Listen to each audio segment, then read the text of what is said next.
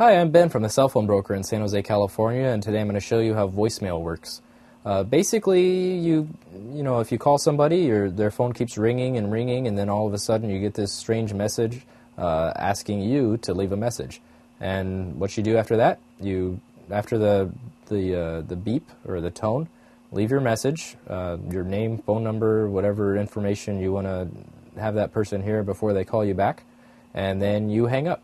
Then on the other person's side, it'll show on their cell phone that they've received one new voice message or voicemail.